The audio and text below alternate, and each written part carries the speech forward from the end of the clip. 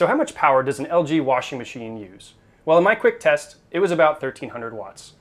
But let's back up and talk about why that matters. Well, we're in my laundry room. It's pretty cramped in here.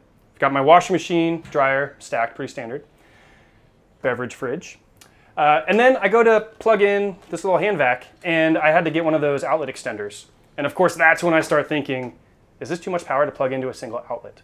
And I need to know how much power everything is drawing. So what do? I grab trusty kilowatt, volts, amps, power is great. Go to plug it in. I think you see where I'm going with this.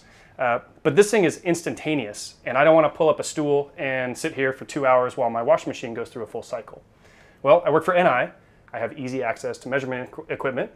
So I figured I would bring some home, set it up, and profile my washing machine. So let's take a look.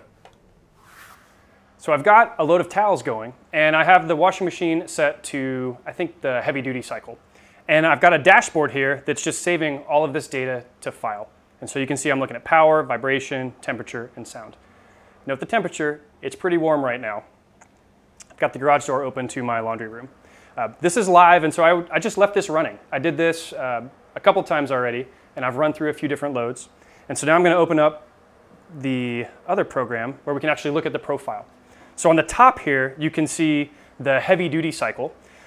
And on the bottom, the purple line, you can see that's the sanitize cycle. So that's the one that I read would get the hottest and consume the most power because it's running the heater coil.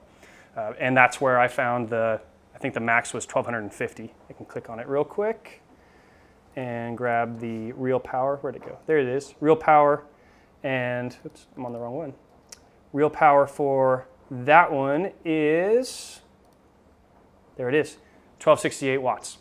All right, so there you can see the load profile. You can see it for a couple different cycles. I could have done this for more, but I think I found the one with the highest. If you're interested in more on the instrumentation that I used or this software to actually get this measurement, check out the follow-on video where I'm going to go in depth on that. Until then, thanks for checking out my video and have a good day.